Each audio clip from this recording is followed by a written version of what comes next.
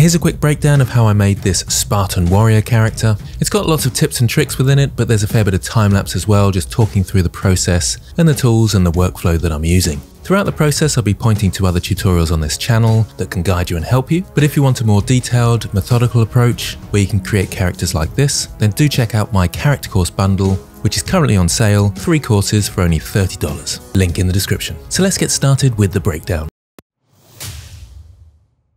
So I start off the process with a quick sketch, and to make sure that the front view and the side view line up, I use guides so that I can draw the features in exactly the same place. You don't have to have references like this, but it does help a great deal. If you like these references, then you can download them in the link in the description. You can see that they're still fairly rough, but they've got the important points in there, and this is easily enough for me to trace around.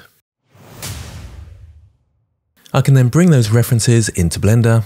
This is as simple as dragging and dropping your images. I place one behind where I'm going to model and one to the side of where I'm going to model. Once the reference images are in place, I usually go to front view and I kind of blob out the shape like this with icospheres. This is just a starting point for the more detailed sculpt, and it can be fairly rough.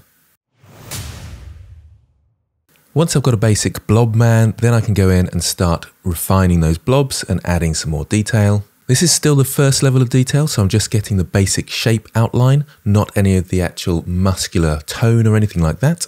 It's worth having some muscular references at this point though, because we're getting the more outline shape of the muscles, kind of like a silhouette. So a basic understanding of anatomy at this point does help, and for low poly characters you don't really have to go that far beyond this point. When it comes to things like the toes, it's a good idea to do those separately, and when it comes to the more detailed sculpt, you can just sculpt one and then copy it across several times. I gave this character one less toe, I correct that later on, so don't worry too much about that. For the fingers, I separate them out into 3 parts, and that gives a nice shape. I of course join those parts together later on. Any hard surface modeling elements, I usually actually model those out with box modeling, because that helps to keep a more rigid structure. I could have possibly done that for the helmet as well, but I was trying a different technique, which I'll talk about in a moment. So for the helmet, I blobbed out that shape, and I've used the quad remesher to remesh it into this sort of topology that you can see here. It's a paid for add-on, but it really is exceptional for quickly reducing the topology count and retopologizing the shape. It doesn't do an absolutely amazing job, but it does a very good job which you can restructure and reformat yourself. So throughout the shape, you'll see me doing that. I take these more detailed sculpts and then I reduce them down with the quad remesher so that I have more basic topology. So with using the quad remesher as a sort of retopologing process, I can do the sculpting to get the shape and then quickly retopologize. This is a slightly quicker process, but the problem is that the topology you end up with isn't perfect. So here you can kind of see me experimenting to try and get the right topology count. And I was going to do each finger separately, then join them to the base of the hand. The problem I found was that the topology was just too bad in order to function. So joining the topology together in this way was actually very time consuming. Low poly characters often have a sort of quirky topology look to them, so angular topology that darts off in different directions, and that gives them quite a lot of character. So bad topology isn't too bad, but it can cause problems if it's really bad topology and you're trying to animate. My solution to this was to actually make bigger shapes and retopologize them all as one object. So I started off in this case with just the hand, so I resculpted the hand shape, and then retopologize that as one whole object. I can then go in and smarten up the topology if I need to, as you can see me doing here. So that became my new plan, to go around making sure that I had the basic shape of each of the muscles, and then I could retopologize them into more basic topology, but keeping that shape. So now I'm going for a more detailed sculpt where I get the muscular structure.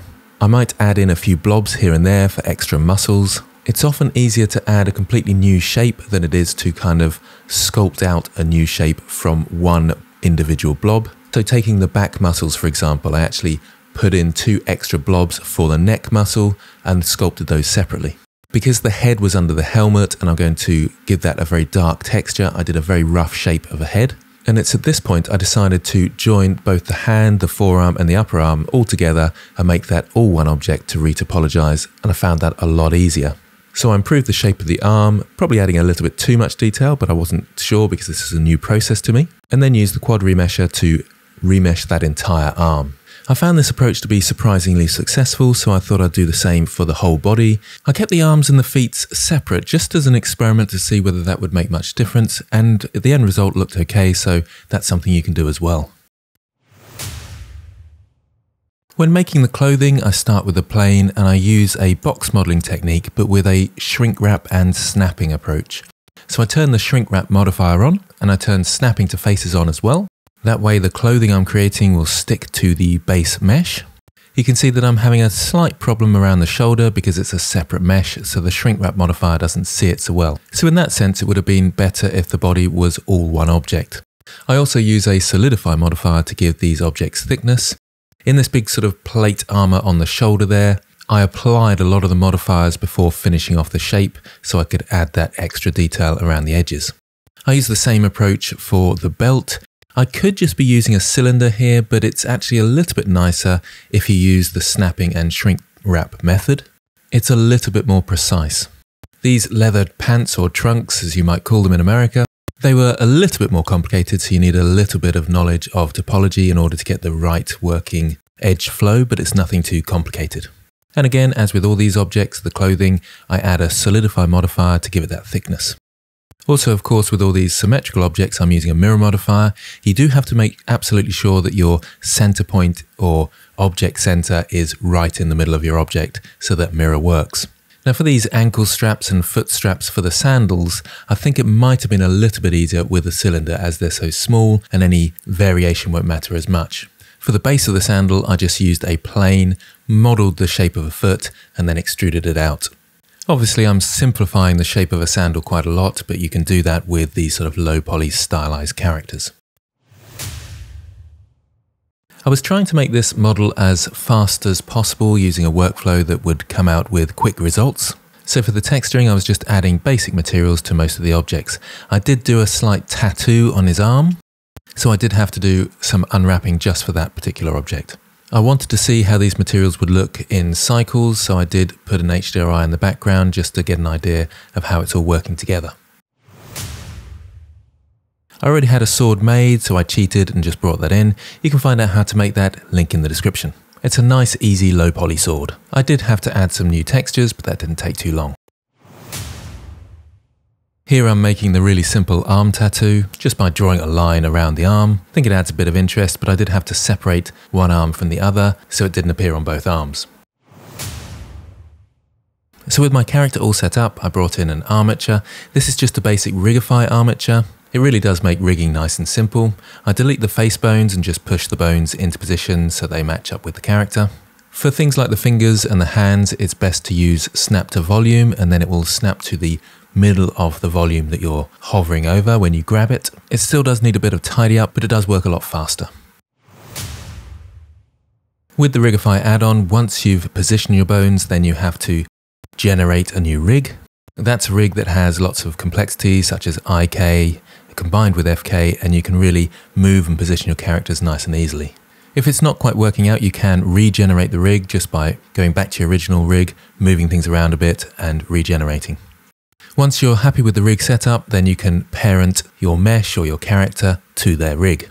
I use automatic weights to start with and then tidy up as I see fit. There's always going to be quite a big issue around things like the helmet or the armor, and then you want to find a bone to parent it to. With Rigify, you have to show the deformed bones in order to see the bones that they're parented to.